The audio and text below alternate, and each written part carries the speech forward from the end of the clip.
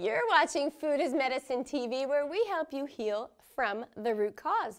This is part 2 of the ABCs of minerals, and we are literally going to go into minerals from A to Z and give you a really good quality understanding of what they do in your body, how they can contribute to myriad of functions, and ultimately help you feel and look better. Lights, camera, action. Okay.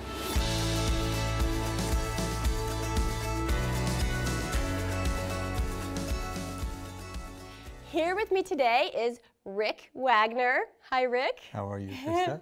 It's nice to be back with you. Same here. Clinical nutritionist, the encyclopedia for all things minerals, top quality. If you missed our first show, you've got to go back and watch that show to really understand how important minerals are to maintaining all aspects of your health for the rest of your life. So, Rick, you're the mineral man.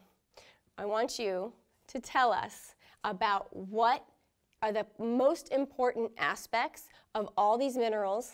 Okay, I'm going to fire you with questions, A to Z. Okay? Wow. A to Z. I can jump in too, you know, I'm a nutritionist, don't worry. Okay. The first mineral we're talking about right here is boron.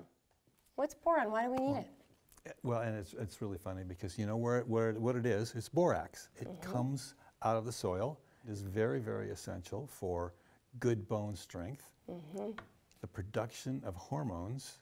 This is huge in a society that is really hormonally imbalanced. Right, and very possibly a lot of that is due to the deficiency of boron. Yeah, and boron also really helps you. It provides the enzymes that help you use your antioxidants better, correct? Right, to make C-reactive protein and other immune factors that will keep you much more healthy. C-reactive protein is an inflammatory marker for the heart, so it helps keep your heart healthy. And then calcium. Okay, we know we need calcium for bone health and for nerve function, but what else? Why else do we need enough calcium? And what's interesting is how much do we really need, number one, but number two is it has some very, very interesting distinctive roles. It is essential for blood clotting. Hemophiliacs, I am sure, have no calcium in their system. Oh, wow. It is essential for energy production, and it's essential for nerve transmission, but not in huge quantities. Think about how we got calcium 200 years ago. It wasn't available in the dairy store, I mean in the supermarket, and there was no refrigeration. Maybe you got cheese once in a while if you were really lucky. We got calcium from greens that we ate that grew out of the ground. And we didn't get anywhere near 1,000 milligrams. Our calcium is much more dose related to what you would get naturally. And more bioavailable, so your body can use it efficiently. Yes. Okay, so I love chromium. A lot of people are deficient in chromium because they can't regulate their blood sugar. It helps them regulate their blood sugar. And what else? Well, that probably is the most significant role of chromium. And what's happened today is it's been refined out of our diet. Yeah. If you are not eating full-on whole grains, you are not getting the complete whole grain. The complete whole grain. That's also maybe soaked a little for better bioavailability before you cook it. And so chromium, you guys, and we use it in our adrenal programs because blood sugar regulation is like the one thing that will help you live longer and better across everything. So, okay, copper's next. And one thing that I didn't know before filming this about copper is that it's essential for collagen production, and everybody's taking collagen all over the place. So explain that a bit. I do not really know quite how it works as far as the production of collagen. Again, it activates enzymes that do it, but it's working then in conjunction with silica. Okay, that makes sense. Yes. And the other aspect of that is that it really helps in the body's ability to manage iron and zinc. So if you have enough copper, then you may be able to maintain decent ferritin levels. Interesting. Okay, that's another thing I learned here today. Okay, now iodine. We love iodine. And we don't get enough. We love it to support the thyroid. We don't get enough. I'm going to skip ahead and let's talk about iodine and let's talk about selenium at the same time because we have a lot of thyroid problems and we also have a lot of Hashimoto's autoimmune thyroid disorder where we need the selenium and we can't necessarily take the iodine without the selenium. And what's fascinating about that is, okay, where can we get our iodine and our selenium? It turns out that iodine is not an element that you find naturally in the soil. Iodine is manufactured in the sea by seaweed and kelp. And so it turns out also that that same seaweed does make selenium. Otherwise, you know, to get your selenium, normally they recommend eating Brazil nuts. Well, is that it? They don't really work as well to refill selenium stores. Right. That's the final verdict there. Yeah. Right. And so in research done on tissues of the breast, thyroid, and prostate in men, they found that cancerous tissues were completely devoid of iodine and selenium. Healthy tissues, on the other hand, had good levels of iodine and selenium in them. The reason is the presence of heavy metals, particularly mercury, because the body is using up its iodine stores and its selenium stores to try to pull out the mercury out of the tissues. And when you have amalgams or other steady sources of mercury, you deplete those two elements quickly. You have to be taking a lot. We all know someone that's been affected by cancer and how having adequate mineral sources can help you prevent that. This is such a simple way to support your health and to safeguard your health. And then also, you know, Rick was talking about heavy metals. That's something that is the underlying root cause of cancer and something that everybody should know if they have and address it seriously. It's not something to put off for a few years when you get some more time. Okay, next, your number one product, the reason why you got into this, it made huge strides in your own life of giving you back your mobility in your neck and avoiding surgery for bone spurs. That's correct. And that's silica. I know you can talk about it till the cows come home, but just give me the nuggets, you know, about silica. The basic knowledge of silica, or the function of silica, I think was developed or understood around the 1920s, 1930s. But really wasn't put into any practice until the 1970s when a Dr. Edith Carlisle at UCLA did extensive studies over about a 10-year period on silica in animals. And she primarily used chickens, I think some rabbits and rats, but what she would do was exclude or restrict the silica intake of the animals and see how they developed.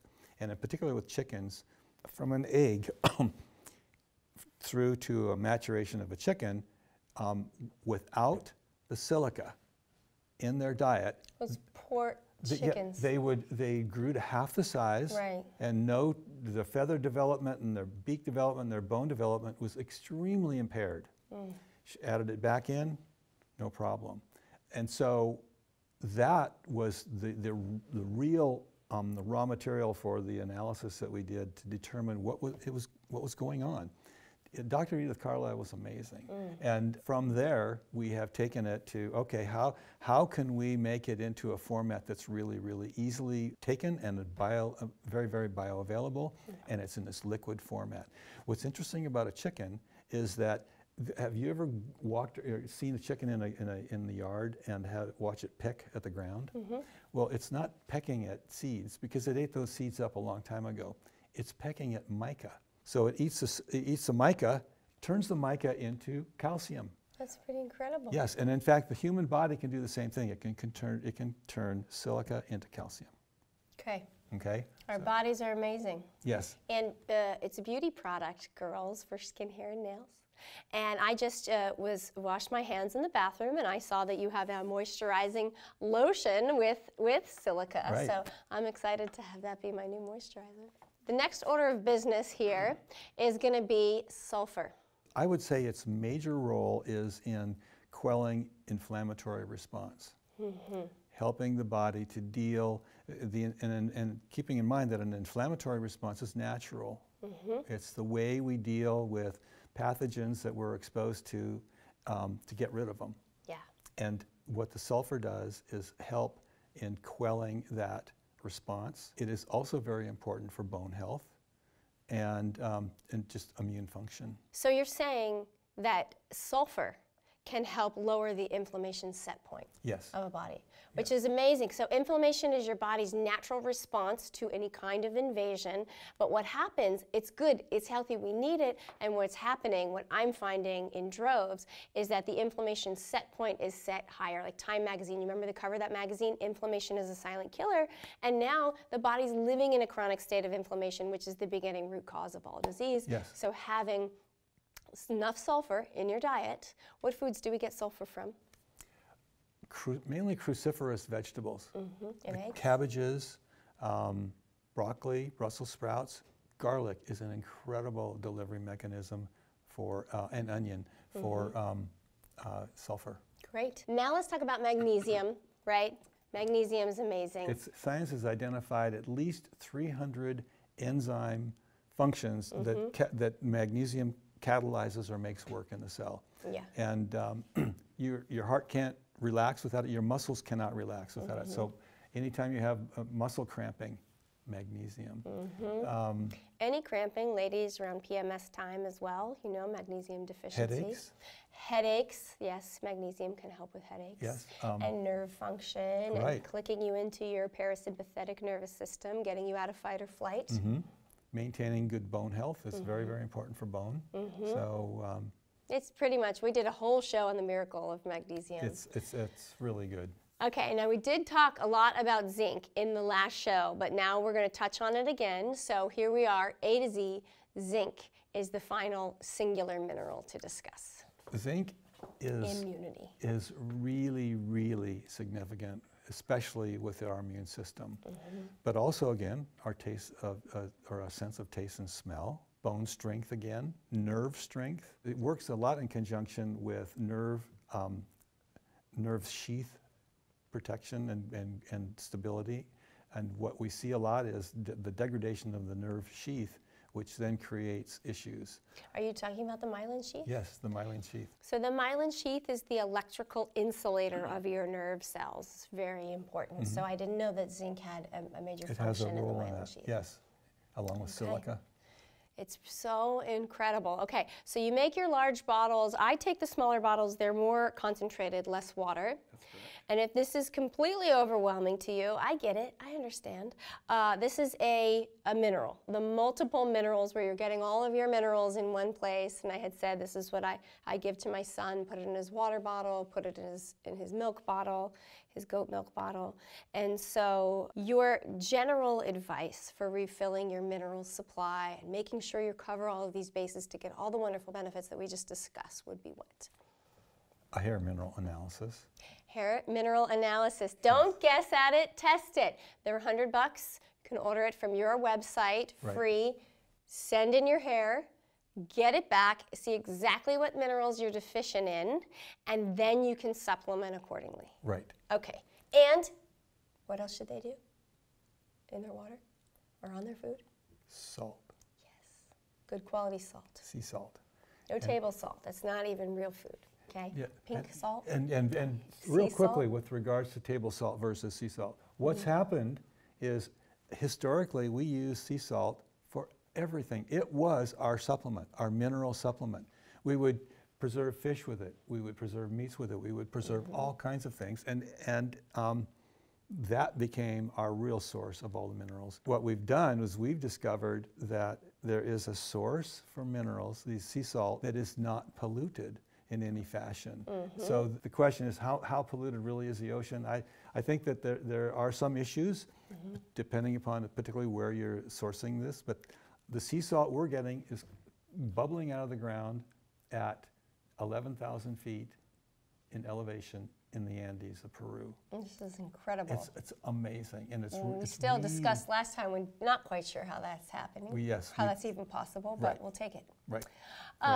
Okay, just before we wrap up, you reminded me of a question I forgot to ask when we were talking about iodine and seaweed, and we get the question a lot, is there any non-polluted iodine? Now you get the seaweed from Japan or the seaweed, we say, oh, because of the radiation, maybe you should go through, get Korean seaweed. What is? We have found a source of seaweed that is amazing. It is sourced from Patagonia.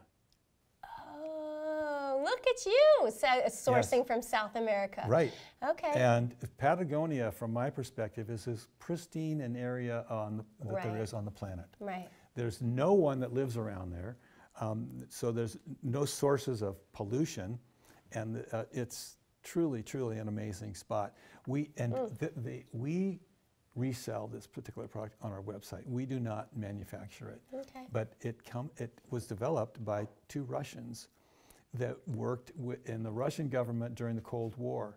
And they had built huge buildings with all kinds of sensing devices for the checking out on what the Americans were doing, right?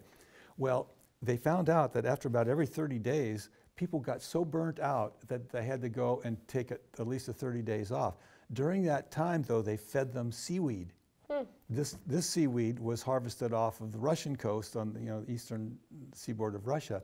It resolved all of the issues that these people had been experiencing with all of the EMFs and other electromagnetic frequencies that they were being exposed to in these surveillance buildings.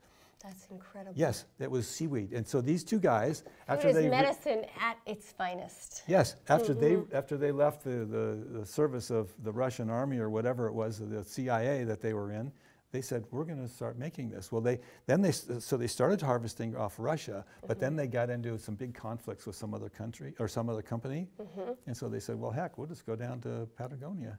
There you go. Now they just need to start selling it in those sea snacks. Right. Well, we do have it. That would be good. Yeah, like kale. But they have it. We have it in capsules, and it's really easy to take. And I take it every day. Perfect. Yes. You are a brilliant wealth of knowledge. Thank you for having me and us in your beautiful facility, and for really dedicating your career to your passion. This has changed so I can't even imagine how many lives you've changed with producing these good quality, effective minerals. Well, thank you very much. It's been a pleasure to explain them to you. There you have it, the ABCs of minerals. I hope this helps. Thank you so much for watching, and we'll catch you next time on Food as Medicine TV.